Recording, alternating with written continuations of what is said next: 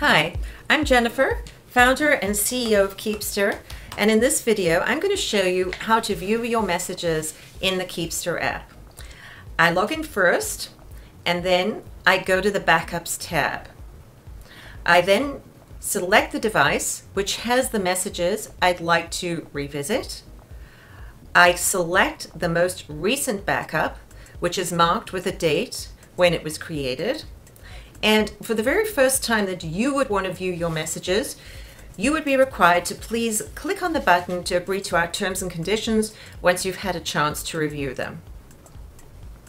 Next, I'm going to choose the messaging platform where I'd like to view some messages. So in this case, you can see that I message on both iMessage and WhatsApp.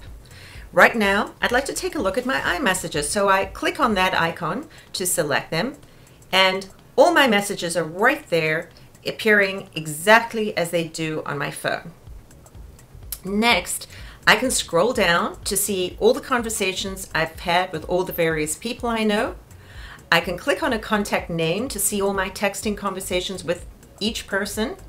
And in this example, I'm looking for conversations with my friend Brooklyn. Once I find his conversation and I'm inside the chat thread, I can just click on the oldest button to see the very first conversation that I had with him, or I can click the newest button, which is on the right hand side, and that will bring up our most recent conversation. Now, to search for a specific message, I can search by keyword. I simply type in a word in that field.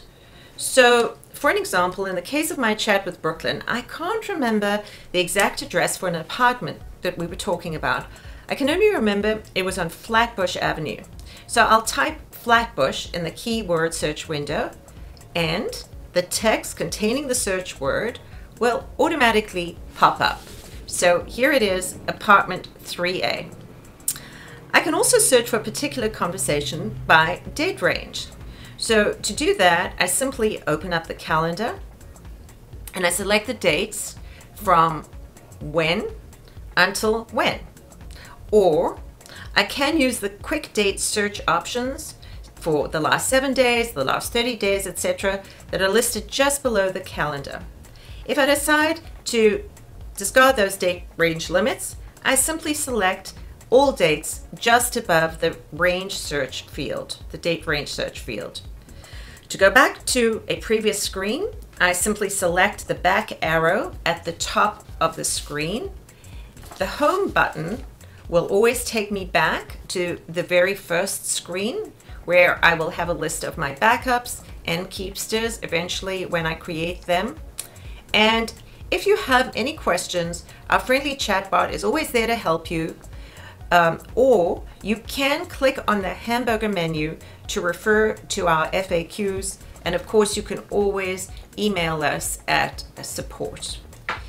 You now have all the know-how how to view and find the messages that are important to you. We trust that you'll find the app super easy and intuitive to use. Lastly, when you are done using Keepster, we strongly suggest you click on the hamburger menu to log out of Keepster to be sure no one sees your messages but you. And remember, you will need your password to log back in again. We totally get how much your privacy matters. Thanks for using Keepster, and we hope it's going to be a game changer for you.